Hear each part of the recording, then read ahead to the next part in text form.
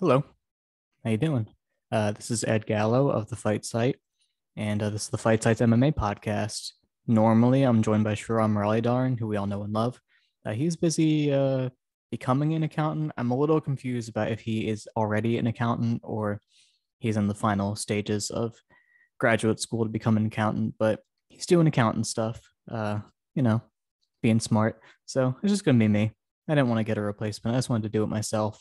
We have a full card preview coming out for UFC 267 by Feino and Dan Albert, and that's going to be really good and comprehensive. So you really don't need me to go through the upcoming card and break down every fight or anything like that because they're going to do that for you. It's going to be great. They're going to do their research, unlike me. um, what I can do though is I can talk to you a little bit about the card that just happened, the Vettori versus Costa card. I think it had some good things to talk about. And I can talk a little bit about the upcoming card, and maybe there will be some topics that arise from that conversation that you might be interested to hear from me about. Like we could talk about wrestling a little bit, even. But yeah, I'll just see how long it takes me to go through the recent fights and upcoming fights. If we're under an hour still, I can talk about some other things that have been interesting lately. I could talk about wrestling in general as a sport, and I could talk about how I taught my dog to wrestle. Maybe if we make it to the end and it's a good time, I'll do that for you. No one asked for that. I don't know. That's my idea of fun. So there you go. Okay, so let's do it. Shout out to all my Fight Site patrons on Discord. If you're listening to this, let me know. I'm wondering who still listens. And yeah, just yeah, give me a lot of compliments. I like when you do that. So anticipating those compliments. So shout out to them. Shout out to the Fight Site staff. Shout out to all you lovely people out there, and especially that one guy who keeps commenting on all of our YouTube videos. It's always something about how we're gay. It's I don't know how he does it. He just has a way with words, and it's great, and it really makes me laugh. And he keeps doing it, and he keeps referencing things that are on the podcast, so I know he listens. He's really listening. I don't know if he's listening just to find something to make fun of us for, or if he's like a fan, but he just wants to insult us. I don't completely understand it, but I'm treating it as support at this point. It makes me happy. I like it. So keep it up, man. I should learn your name at this point, but yeah, funny that you do that. All right, so those are my shout outs for non MMA related things. Now let's do some shout outs for the Costa-Vettori card. Shout out to Paulo Costa. Before the fight, huge shout out. Just you can do whatever you want. You can do whatever you want. There's like a clear. There's been so many cases of who do the rules apply to, who can afford to break the rules, in the cage, outside the cage. Just like it's a mess. This sport, barely a sport, honestly. If it the rules do not make sense, and they're not enforced except for, of course, when someone really can't afford to have them enforced on them. So I don't know the business of why they would punish some people more than others, or why how those decisions are made, or what corruption could be at play. I believe there's definitely some level of corruption, just because the decision making is often very baffling, and it usually goes, okay, is it corruption or is it incompetence? And sometimes it's a little bit of both. I think that could probably be the case here, but that doesn't really apply to this case too much. But just in general, with the way that MMA is organized in general, the commissions, everything like that, drug testing agencies, there seems to be a lot of inconsistency. But I think things were pretty much by the book here. It goes to show you that if Paulo Costa can afford to not make weight, if he can afford the cut of his pay, then he can just not make weight. And as long as he can get his opponent to still agree to fight him, he's going to fight him. And, you're going to give up your potential win bonus and not take the fight that you've been training for months. You're going to take it. So he's using that situation against Vettori. So shout out to him for exploiting the system. I don't like how he exploited it because it hurt another fighter. But it also helped another fighter because he gave them that money. He said, I will pay you extra if I don't have to make weight. And that was the arrangement he got. And he got what he wanted. I think he said that he tore his bicep training and that's why he couldn't cut weight. And Vettori was like, I think you can cut weight with a torn bicep. I've never torn my bicep. I can't weigh in. I'm sorry. I don't know. Um, but yeah, then they fought. And they fought Vittori and Costa, and it was a good fight. I was looking forward to it. I thought they were gonna bang. In the simplest terms, I thought they were gonna bang, and they did. And they did. And my hypothesis last week with Sharam, and he agreed, was that Costa's going to have a lot of opportunities to land big shots, and I think we thought he would get to them early. We thought it'd be more dominant early, and then Vittori would put a pace on him and eat those and make him back off and take over and really gas him out. So in general, that kind of was the dynamic of the fight, but there are some major differences. One is that Costa was not in control early. It was pretty competitive, and it's not like he wasn't trying to pressure. He was. He came out and tried to pressure right away, but he was trying to pressure low volume and not just like go big and throw and put people in place with big kicks and come after him. Eventually, he did that, but it wasn't at the same kind of velocity that we're used to. It wasn't. It was much more measured, but that wasn't necessarily a good thing because what he was doing in between those moments was kind of nothing. A lot of covering up, a lot of backing up, a lot of high guard, which is something I posted a clip about how Yoel Romero kind of set up his wrestling around Paulo Costa's use of the high guard. So it's something that's been there in past fights, I suppose. But Vittori is the wrong guy to be like that with because he's gonna put volume on you. He's gonna be consistent. He's gonna be active, which is what I appreciate about him.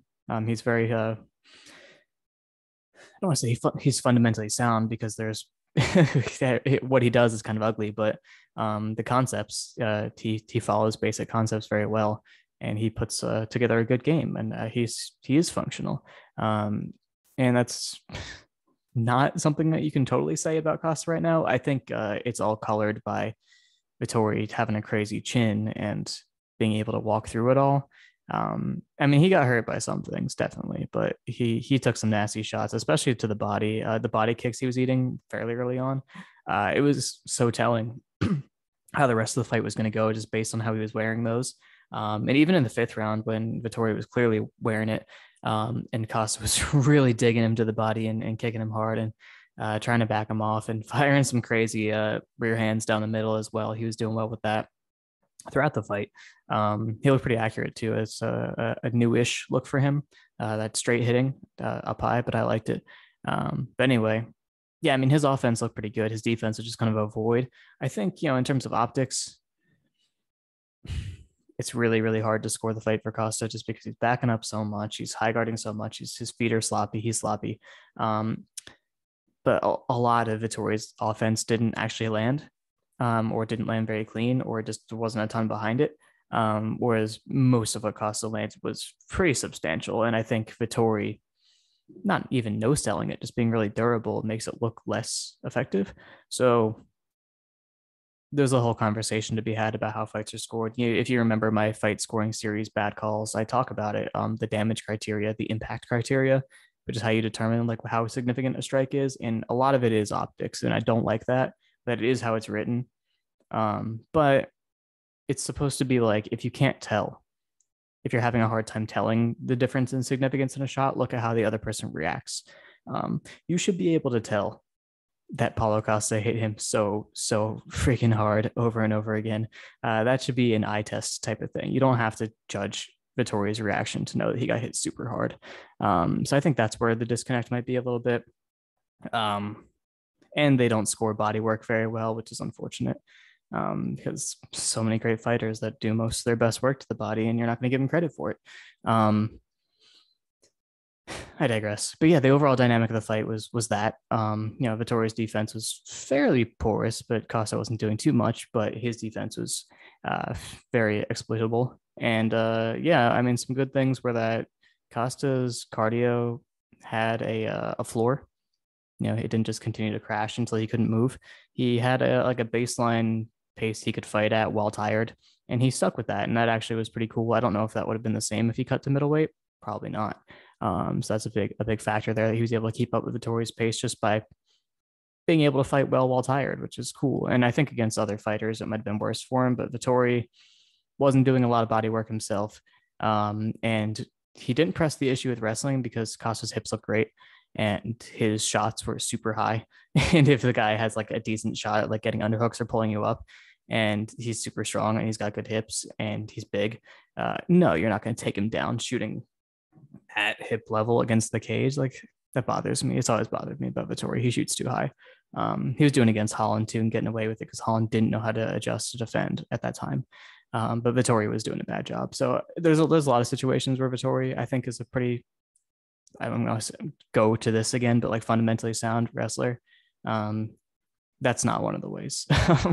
That's not it. But yeah, no, I guess that encouraged him to keep what he was doing because it was working pretty well. But yeah, I just I don't know. I don't know how I feel about Costa at this point. I mean, there's definitely I know some smart people are arguing that he won, so that's cool.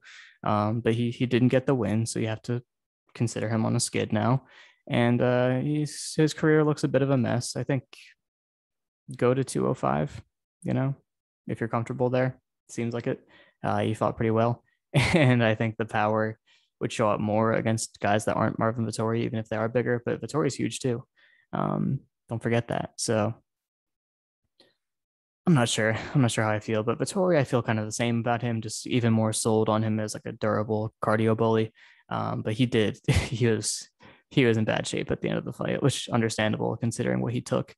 But he's tough as hell. He's in a good zone with following his game plan and following directions well enough, while still having some variation in his approach. Like I think that was my knock on him in the Jack Hermanson fight, is he just did the same thing over and over. They both just did the same thing over and over for 5 rounds, and it was so annoying. He mixes it up a little bit more now. I think he's getting a little more depth to what he can do in terms of boxing, which is cool. But then he's always got like the Cordero stuff in his back pocket, just like a 1-2, a pull counter, and a round kick. But that's you can do a lot with that. So yeah, no, it was a cool fight. I left feeling better about both of them, I would say, because Costa, I was like, is he even going to look like anything at this point? Like, we don't know like what he was doing in the Izzy fight, and you're just like, time is passing, and like his hair is falling out, and you're like, oh my god, like, is he going to make it? But no, he looked fine. So yeah, that's kind of cool. Uh, Shout out to Ricky Glenn. Well, shout out to Grant Dawson for being better than I thought he was too, because I hadn't watched much of him, and I was like, oh, I don't know, like he's a wrestler, grappler type, but who has he fought? Like, how is he getting these takedowns? How is he getting these top positions? But yeah, I mean, Ricky Glenn's a good grappler. So to be doing as well as he was in the first 2 rounds, more power to you. But if you slow down a little bit, that dude will get you. So much respect. Don't you dare call him Rick. Don't you dare. It's Ricky Glenn. But huge shout out to him. That was super cool how he came back there, earned that draw. I think that was the right score. And yeah, he put it on him in the 3rd round. I really appreciate it. And what I love is so many times in those types of situations where the other guy's gas, the other person's trying to get some offense. And I remember like it was on this card, I'm pretty sure. Maybe I'll remember eventually. But someone was gassed and they spent the 3rd round. It might have been the Trinaldo Grant fight actually, but they spent the 3rd round very slowly getting to mount in order to like open up for like the big I'm gonna get this 10-8 or I'm gonna get this finish, whatever type of threat. And I think that was because Trinaldo was also exhausted. But it bugs me sometimes when the other person's tired. You need to exploit that. You got to be active. You got to make stuff happen. Like it doesn't matter if you're doing it perfect. Just continue moving. Just don't stop moving. Like don't give them opportunities, because you're gonna beat them in those types of scramble situations if you're good. I guess it doesn't work for everybody, but for someone like Ricky Glenn, just to keep it moving, keep hitting, keep threatening submissions and letting go and hitting and transitioning, and just make them keep getting tired, getting more tired. I mean, I'm like, okay, they're tired now, let's try to finish them. It's like, no, you build on that. And a lot of the time people do, and sometimes they don't. And I think that's a tactical thing that fighters need to work on. Yeah, he got a 10-8 out of it, so saved the loss for sure. Shout out to both Alex Caceres and Seungwoo Choi. That was a great fight. I was certain that Choi was going to knock him out after that first round. I'm like, okay, he's going to knock him out this round. And this cool little adjustment. This came under his rear hand into that duck under back take. Not super smooth like you would see from like Jan or like a really traditional like hard pivot, but he got there.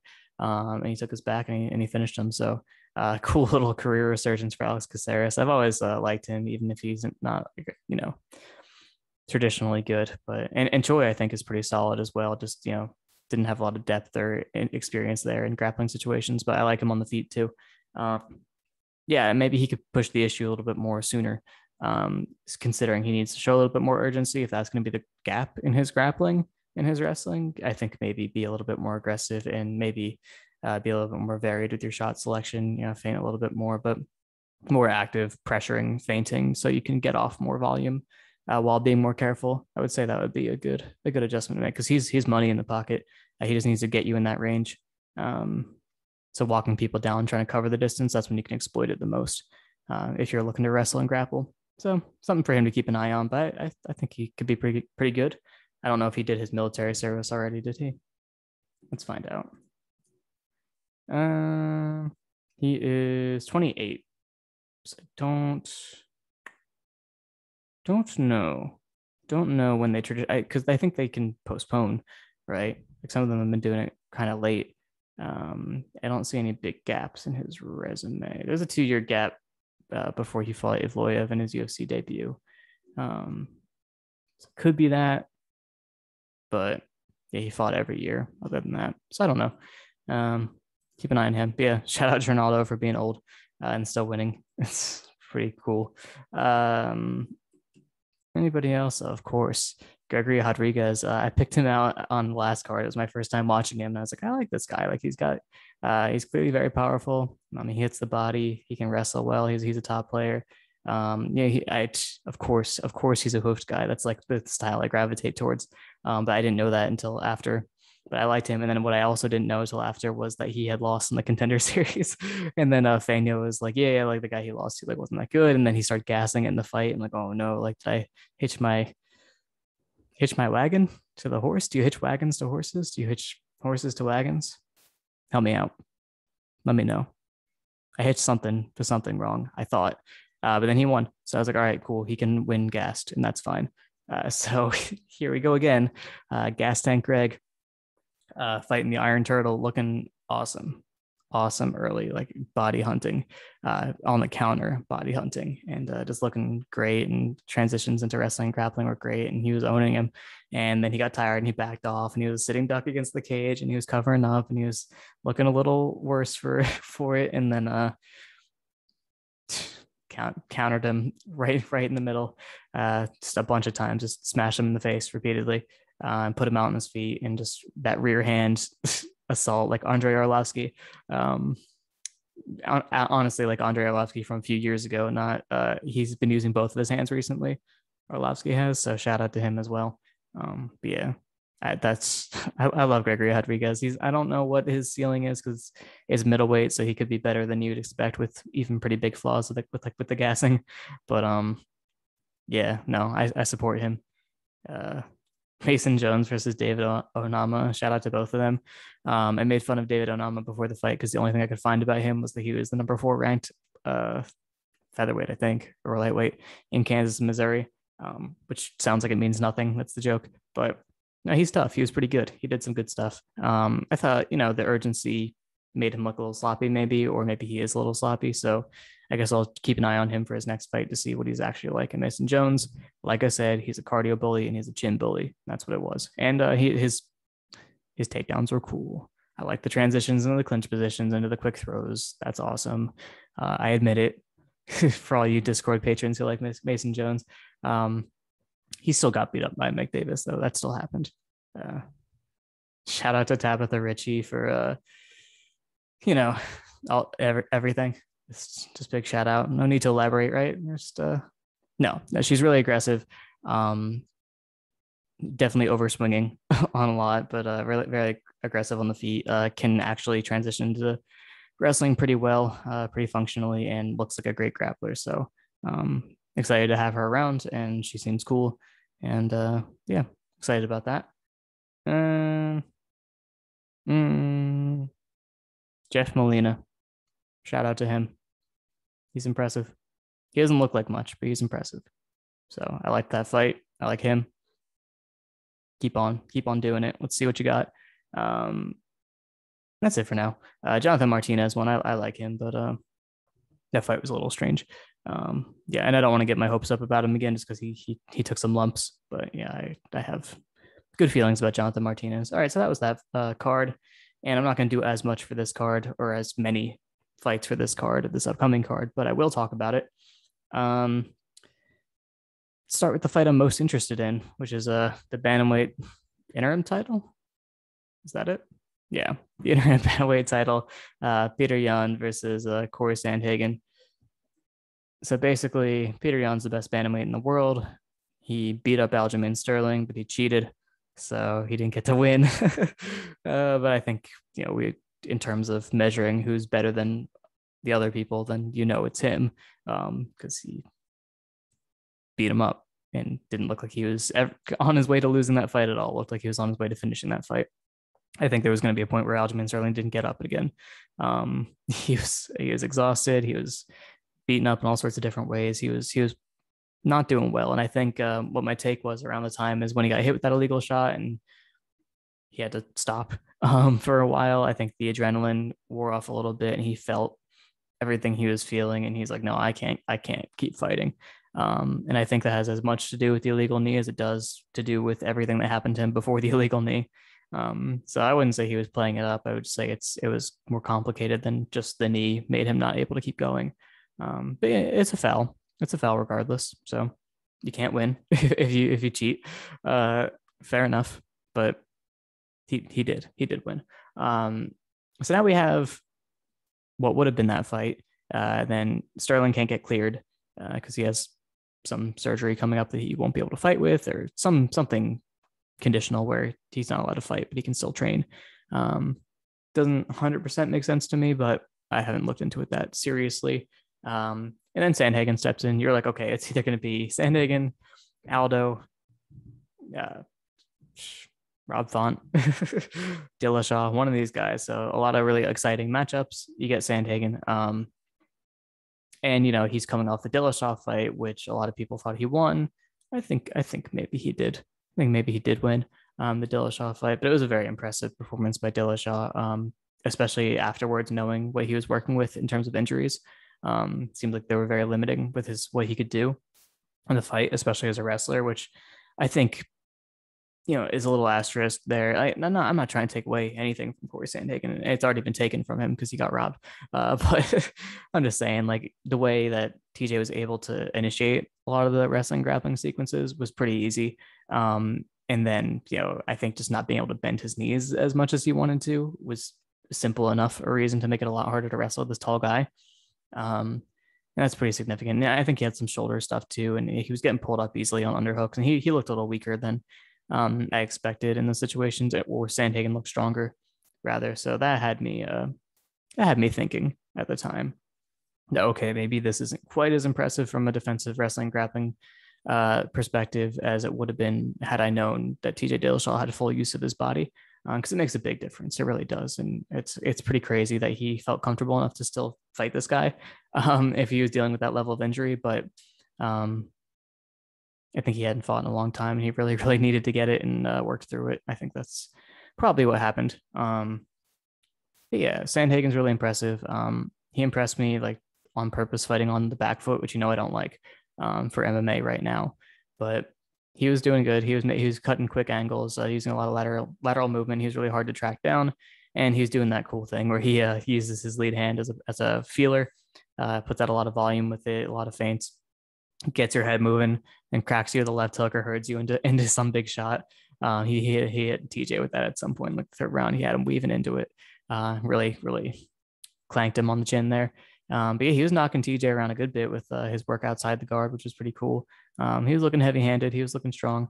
A little kickable maybe, but he was looking pretty good. Yeah, it was a nice performance from him. So I think he's coming off some momentum, even though he has a loss. So it makes sense for him to get the fight. And yeah, I think he's game. I don't give him no chance, but I think he's going to lose. And I like him. I'd like to meet him someday. In fact, I really like him. I think he's a cool guy too. Yeah, I think he's going to lose. if Peter Yan did have the win over Aljamain Sterling officially, I think there would be a case for him being top 3 pound for pound. I think he's in terms of ability, I think he's top 3 pound for pound for sure. I think he's so impressive. I would say he's probably the most offensively skilled fighter in UFC history, in MMA history. I think the cumulative amount of his offense is unparalleled. I really do. Like, he's probably the best pressure fighter in MMA right now. He's one of the best offensive wrestlers in MMA right now. He's one of the best defensive wrestlers in MMA right now. His top game is brutal. If you haven't seen the Douglas Silva D'Andrade fight, or even like the Dodson fight, he's good. He's good at everything, and it's not like his defense isn't good. His defense is very good, and he's a great counter fighter as well. But I just wouldn't say like best in the UFC, like his other skills are more offensively oriented. Attributes are elite. Crazy, endless cardio. Very strong, very functionally strong, very agile, quick, good reflexes. Just he's got it. He's got it. He's the full package. He's so scary. He's super durable. His body is unbreakable. You can just go nuts on his body and it doesn't matter apparently, which is terrifying because he's this cardio guy. You're like, oh, slow him down. You can't. So I think it's a nightmare. And Corey Sandhagen's a cool guy for him to fight, just because Sandhagen, I don't think he's going to be intimidated by him on the feet. I think he'll fight him. I think he's going to hit him. And I think he'll have success, but I also think he's going to get walked down. I think he's going to get hit in the body. I think he's going to get kicked in the leg. I think he's going to get hurted into corners. I think he's going to have some bad moments on the back foot. I think he's going to have some good moments on the back foot. But ultimately, at the end of the day, I think Jan's going to be able to transition into upper body situations, either via his hand fighting. If he's like pressuring Sandhagen up to the fence and he gets him there, he can reach out and grab his hands and initiate some sort of tie up and even go off that into a shot, which he's good at. But I think if he gets to the legs, he's going to be taking him down, depending on what the situation is. But yeah, I think he's going to wrestle. I think he's going to go upper body a lot. I think he's going to go with body locks, foot sweeps, stuff like that.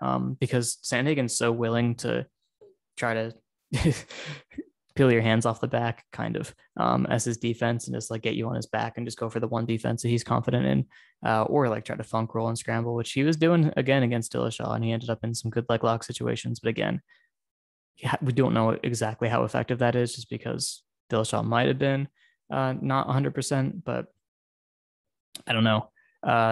Just Sandhagen's defensive choices as a wrestler and grappler, I think, for the amount of time that he's been doing MMA, it's super crazy impressive. But just he's in a really tough division to not have that be your main skill, or have any sort of hole there. And yeah, I think Jan's going to exploit that. I think Jan's going to win the fight as a grappler. I think he'll do plenty well on the feet. He'll probably even win on the feet, considering that. And I think Sandhagen's gonna be game. I don't think he's gonna get broken down and finished via attrition necessarily. I don't think he'll be finished at all, but I think he's gonna lose a lot of time to win because of his honestly they're tactical mistakes, because I know he knows how to defend takedowns normally, because I've seen him do it against Dillashaw. But he still a lot of the situations, there was like a solid amount of time where he had his back to Dillashaw and gave it to transition out of a bad shot. So I don't know. I don't like it. And I think it's going to bite him here, just considering how Jan approached the Sterling fight and how he's wrestled offensively in other fights for 5-6 years now. So I think he's a big threat there, and I think he's been wrestling more and more, considering who he's dealing with. And just, in a division where strikers are on the rise, he's going to have a huge weapon to exploit that and make those matchups more complicated for people. So yeah, I think it's going to be a great fight, and I think Jan's going to win. The main event, I don't want to do any disservice here, because I like both Jan Blachowicz and I like Glover Teixeira, and I don't want to demean them by giving shallow analysis if I haven't really looked into it deeply. The basic thing I think is that Jan is way better than him on the feet, and he's going to hit him hard and he's going to rock him. I just have this little doubt that if Glover does scramble up to a single off of being rocked and does end up taking Jan down, it could change things. I don't remember seeing Jan on his back since the Gus fight, and he looked like he didn't know what to do off his back in the Gus fight. And that would be a bad thing if you're fighting Glover Teixeira. And we know Glover doesn't forgive if he gets top position and you're not ready to go with him at a good pace. You're not going to be strong. You're not going to be active. Like he's going to get into good positions. He's going to beat you up. And I think that's a hard thing to come back from. And even a well-conditioned light heavyweight, you get beat up really badly. You're going to be faded. And it's going to be easier to do it to you again and again and again. And if you are getting sloppy and trying to get up in bad positions, then Glover could hurt you. He still hits really hard, and I think he's very dangerous. Yeah, Jan is more dangerous, and I think he's more reliable overall at this point. So I'm picking him to win, but I can't quite shake the feeling that Jan might have some issues off his back still, just because we don't know enough from last time we saw him there. So that's just something to keep in mind, but I'm picking him. Makhachev and Hooker, I got a weird feeling about it because I've seen Hooker like get out wrestled by Dustin Poirier, but I've also seen Islam look kind of okay to take his time on the feet. And a lot of his wrestling entries are just kind of timing and just having the right distance and just taking a shot, or having people be easily pressured and working on the cage. That's also there sometimes, but and he's good once he gets into those situations. I have no knock on him once he gets into those situations. I'm just thinking like maybe this could turn into a fight that Dan Hooker could win, just because Makhachev might be backed up a little bit more easily than we're expecting. And Hooker looked like he knew the basics of how to keep somebody on the back foot in his last fight. Obviously, he went there himself. Haqparast went there. That was the first thing he did, was he backed up. But Hooker was doing a good job keeping him there. So I'm not sure. I'm not sure how to feel. My lean is that Makhachev wins. I really can't unsee Hooker getting top game by Dustin Poirier, but we'll see. We'll see. I'm looking forward to that one just because if Hooker can make it a fight, that's cool. Because it would be kind of exciting if that's the type of person that's testing Islam, because you get more excited about him fighting the elite guys. Because it's not like, okay, like, is this going to be a depressing thing where no one can deal with him, like, because they just don't have the depth as grapplers. But I don't think that's going to be the case. I think this fight might not be competitive, but I think if Makhachev fights like Oliveira or something like that, it's going to be competitive at the very least. So yeah, that'll be an interesting one. I'm interested to see Chimaev. I don't think the Leech is the right person to test him in the way that I want him to be tested, because he got wrestled by Neil Magny. So it's like, okay, maybe he'll just get easily wrestled. But I don't know. He's a good enough fighter overall that maybe he could make it a little more competitive than a John Phillips or a Reese McKee, which I think, yeah, I hope so. I hope you put up a better fight than that.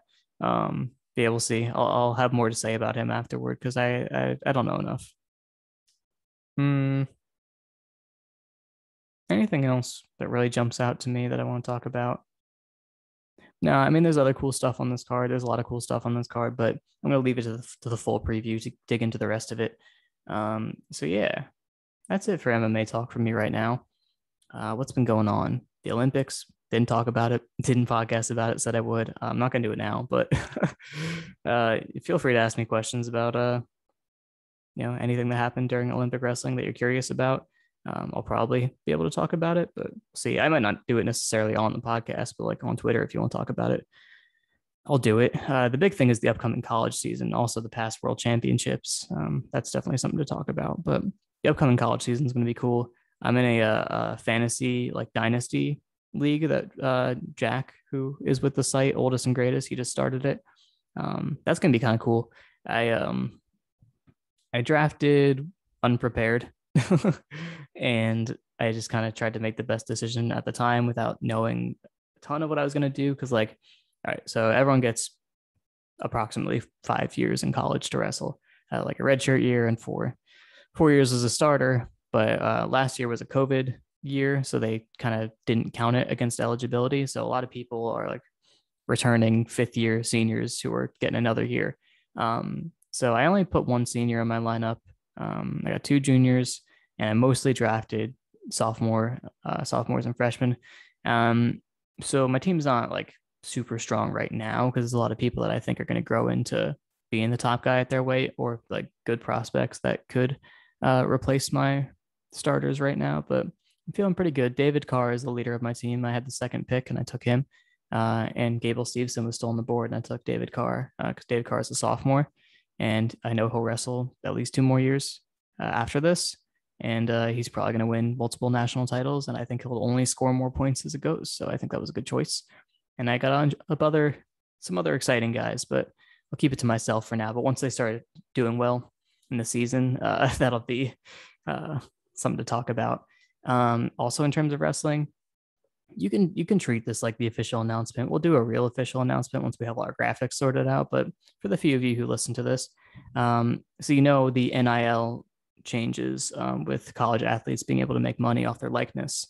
That was huge, right? So as soon as that passed, it's like, oh, okay, the fight site is going to sponsor college wrestlers. Like, no doubt, we're going to do that. So we're doing it. Most of the sponsorships that we're going to announce are people I'm friends with, but they are Division I wrestlers and they're starters, and some of them have wins at the national championships, so they're pretty good. And it's going to be fun to root for them and talk to them. They're going to be here on podcasts talking about themselves and the college season, just whatever we want to talk about. And they're cool guys and they're funny guys, and you're going to like hearing from them.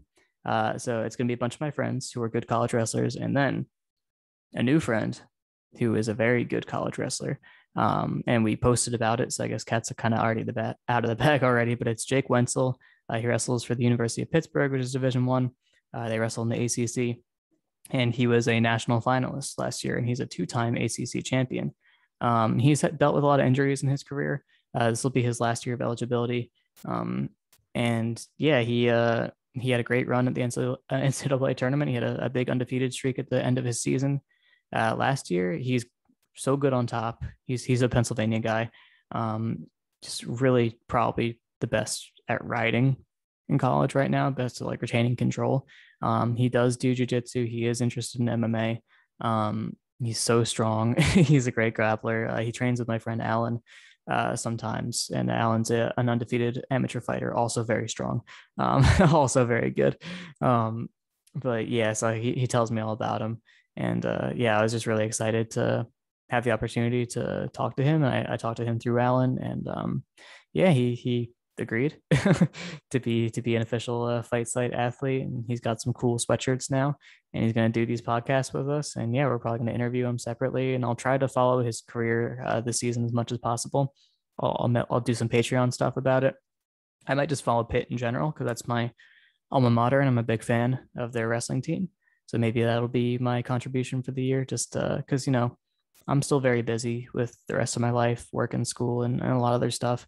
So I can't contribute the way I did, a few months ago, like what you were used to from me. That's probably never going to happen at that rate ever again. So I hope you enjoyed it while it lasted, but I'll still try to do things from time to time when I can. And yeah, that'll be something a goal of mine is I'll try to do a lot of pit wrestling stuff and cover our sponsored athletes and what I'm really hoping for. So if you're listening to this is kind of my call for you to, if you are thinking about subscribing and becoming a patron, I would really love it because the amount of money we make right now is it's good. It's very impressive. It's awesome from where we started. It's enough to cover a few of our staff's efforts semi appropriately. It's really not that much, and I don't pay myself. The money's always gone to the staff, but what I would really like to do is be able to like put up prize money for some of these tournaments that they're wrestling at, and set little goals for them and like allow them to win cash money for wrestling in college tournaments. I think that would be very cool.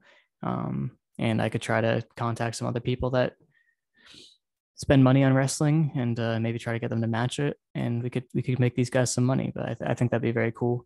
But if we just had money in the bank from Patreon or buying merchandise even, I think that would be very helpful in order to do that. So if you can do that, please consider supporting us on Patreon. I mean, there's a lot you can get out of it, so it's not like it's charity. There's a lot of exclusive content. There's our Discord server. And the newest thing is we have a jiu-jitsu instructional. It's a guillotine system from a black belt named Gene Sikierski, who's friends with Ben and trains with Ben. So he did this instructional with Ben and Matt. are grappling writers. So it's very good. It's a very unique grip that he teaches, and he shows you all the different ways to get it from different positions and just how to use it in general. But he's like a guillotine master. So if you like choking people, that's probably a good one to get. So if you subscribe at the, I think, $50 tier, you get access to that. You can also just buy it outright through a link that we have, or you can just actually contact me directly or the Fight Site account directly if you just want to buy it, but it'll be $10 more expensive. Um, just to encourage you to go through Patreon instead, so you can consider sticking with us at a lower rate, obviously, but then you get to see all the content. You'd be like, oh, the content's so great. I'll be here as a $3 patron from now on. And that's the goal. So just wanted to plug that and announce that news. And that was pretty cool.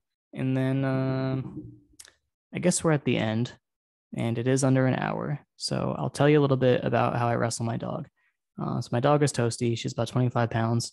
And I've been wrestling her with her since I got her. I got her when she was 8 weeks, 4 pounds.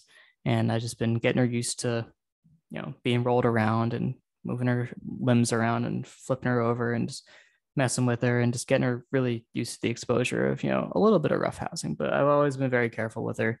I've tested like the way that her limbs move and, just figuring out what her limits are, like not hurting her, just like feeling how flexible certain things are. Just got a good feel for her early on because I wanted a dog I could wrestle with. So I started right away. And I think that's probably important, is that you train a puppy to wrestle. But if you have a dog that's smart and likes to learn and likes to play already, you could definitely work on that. So I would say that's step one. Step two is I figured out what games she likes to play. And early on, when she was teething a lot, when we would pet her and get her excited, she would start, nibbling on our hands a little bit, like especially like my fingers. So I had to teach her to not do that, obviously, but it was one of those things where like I had to tell her to stop and, get back into it. And if you get her riled up again, she might start doing it again, and you can keep telling her to stop. But she doesn't bite that hard. Like it's like playful, and I don't mind it. She can bite me a little bit, and she never bites anyone else other than me. So it's like, okay, we could do this. This could be a game that we play as you bite my hand. So I get her worked up, and I have her bite in my hands, and that's kind of how it starts. She's trying to get to my hands, and I'm trying to do stuff to her. So I have to be mindful. So like her mouth is her hands essentially. So we're hand fighting. If I'm trying to like get on her collar, like pull her head down a little bit, bop her a little bit, pull on her feet, ankle pick her a little bit. She's trying to, bite my hands while I'm doing that. So that's how we practice originally. Is I move her around a little bit, I snap her down a little bit, not hard, just pull on her head, get her tired, because dogs will get tired faster than people will if you keep pulling down their head, making them pick their head up, then you move them around. And with a dog her size, it's pretty easy. So I just do basic wrestling stuff. I just pick at her ankles a little bit, pull on her head a little bit, reach for her, make her run around, try to get her tired. And then I start putting her out of position. And, you probably already know the ways to knock your dog over. Like everyone knows their dog's balance really well. And everyone knows like when their dog likes to roll over, because she doesn't mind being knocked over. She tries not to. She tries her best. But when she's on her back, she just keeps fighting off her back and is crazy. It's very funny. But yeah, I mean, everyone knows about where they can knock their dog over. So pick your techniques based on that. But she's like very resistant to having her legs grabbed. Like she's really good at kicking out if I grab her legs. So I pretty much never take her down like that. I try to take her down into like referee's positions. I can get behind her, and then I complete the takedown in some way, like roll her over and get her in a scoring position.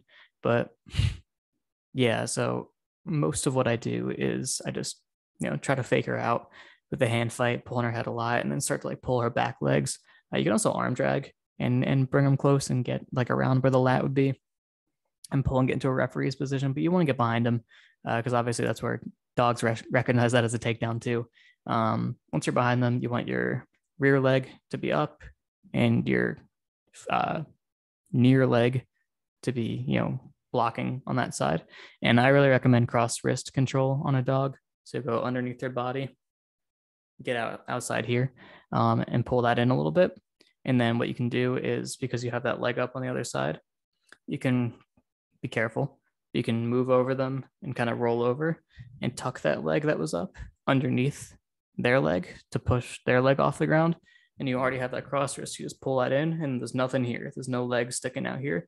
So you can just roll them over like that, and then you just reach across like the waist or the ribs or something like that. So you got your cross wrist, you got your grip across the body there, and you can use your legs to keep their back legs elevated. You got yourself a tilt there. You got yourself a cross wrist tilt. You got the tight waist and the cross wrist, and you just take away their posts on that side and you just roll right through. You get some back points on your dog, and I found that to be the most effective turning combination on a dog. Yeah. But yeah, so I just kind of hand fight my way into little drags, into go behinds, then I hit tilts, or I just let her go, or I'll switch to a side headlock and I'll give her little noogies. She doesn't like that. That encourages her to get away. But yeah, it's just a fun little game that we play. And I don't know if anyone's seen the video I posted, but recently I've been like trying to get her to jump at me. So if I put my hands like up here, she'll come after them a little bit. I've been like doing Yoel Romero, like high guard. And when I put the high guard up, she's been jumping on me, and that's pretty funny. Sometimes I'll get her to jump up, and I'll come underneath her, and I'll hit a duck under. But I need a lot of room to do that. That's my other move, is if I'm like even on my feet a little bit, I can get her chasing me. I can hit a cool duck under and cut an angle on her and get a go behind. I have a video of that too, of me hitting one on her. But the other thing I do to her, and I only do this when there's a like a really soft surface, if I'm like on a bed or on mats or something like that, something I know where it's not going to hurt if she hits her back a little bit. She's very durable. She fell down the stairs when she was a little puppy. She fell down all the stairs and she hit every stair, and she was totally fine when she got up at the bottom. So I got a good read on her durability. But yeah, another thing I do is this like cool like cross block outside the knee. Basically, you're snapping your dog down, you stuff her, you pull her in a little bit, maybe by the front legs, and get front headlock and get your chest a little bit on the back of their head. Not a lot of weight, just like on your knees, just pressing down a little bit, depending on the size of your dog. Maybe you need to do a real front headlock. But you just block with this arm to keep them in place and to keep the front headlock. Then you reach across outside. So you're going to get your hand outside of their knee on the far side. So for me, I have my left arm across my chest down, and I'm reaching across outside her right leg. And basically you just pull this way and you push this way and you block that knee and tilt them over. And she just falls, rolls over, feet to back, 4 points. But yeah, it's pretty effective. That's and when I'm on like not a soft surface, I'll just hit a little one and I'll move her feet over and I'll reach over and I'll grab and I'll pull her in, and then I'll have that control again. But yeah, obviously only do this if your dog likes it. See, if your dog doesn't seem to enjoy it, then don't force them to wrestle with you. But that's why I'm saying find a game that they like that you could turn into wrestling, because like that's the only reason it works, is because she wants to be biting my hands and I'm doing all this stuff where she can't bite my hands anymore and she's trying to get free so she can bite my hands again. That's her entire motivation, is to bite me. So you have to figure that out. Like, what is the system? Why are we playing? And then you can mix it up however you want to.